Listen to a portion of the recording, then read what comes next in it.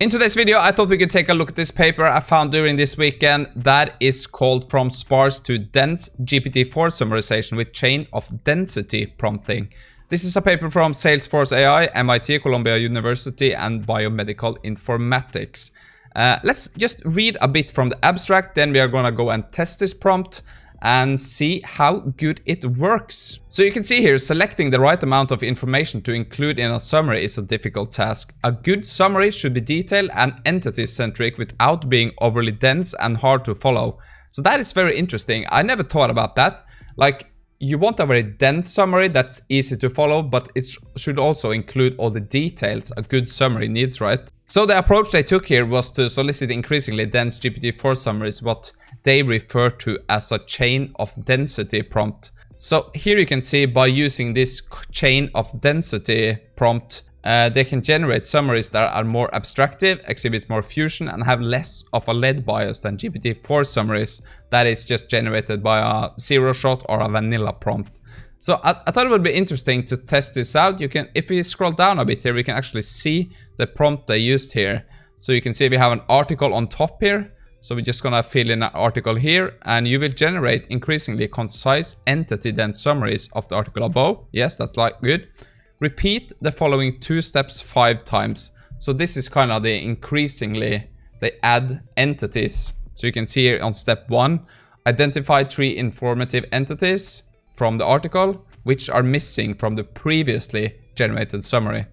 Then we're gonna write a new, denser summary of identical length, which covers every entity and detail from the previous summary, plus the missing entities.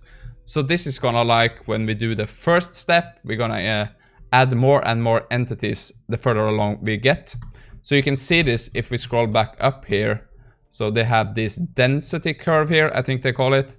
So here it kind of starts lower, but it increases here in density or entities and tokens as they go along this step line here. So I found this very interesting, and it's going to be quite cool to test it out. So they make some more information here about entities, what an entity is. And you can see here, use the exact number of words for each summary. So the summary is set to 80 words here, 4 to 5 sentences. And I think we're just gonna head over to ChatGPT here and try this prompt. So you can see I have it laid out here, right?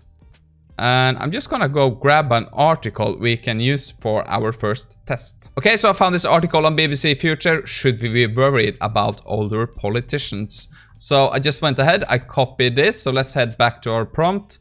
Okay, so I'm gonna insert the article in here, all right, so we are looking good. Okay, so let me just click submit here. Okay, so what this is trying to do now, right, is to look for entities that should be in the summary. Like, but the point is, like, for each step we go along, we want to look for more missing entities. Like here we look for these. So we are gonna put them inside the next summary, but to keep the same length that we need if we are gonna put those entities in, we will have to remove some filler words, if you want to call it that. And by doing this, we get more of a dense summary. So it's going to be interesting to see how, like, summary 5, how this reads. I think it might be a bit awkward to read, but we're just going to have to test it. So let's try summary 5 here. So I think I'm just going to copy that, run it in 11 Labs, and let's have a listen to it. The 2024 U.S. election, featuring Biden and Trump, sparks debates on age's impact on leadership. With brain volume loss influencing executive function, Mark Fisher identifies age 65 as a cognitive decline threshold. Superagers like Biden defy norms, yet cognitive flexibility, highlighted by Barbara Sahakian, dwindles with age. Fisher advocates cognitive screenings for politicians, a proposal supported by Nikki Haley but deemed ageist by critics. Amidst toxic ageism discussions, the dilemma persists. Does age genuinely determine political aptitude? I think that was pretty good. I think I just, from these 80 words, I think I kind of got what this article is about. And we get a lot of entities we can refer to, right? So kind of impressed. I'm just going to take a quick look at the first one. Yeah, this uses a lot more filler words, like, so this article discusses the topic of older, like, it really doesn't go straight into it. So we get a much more packed summary here.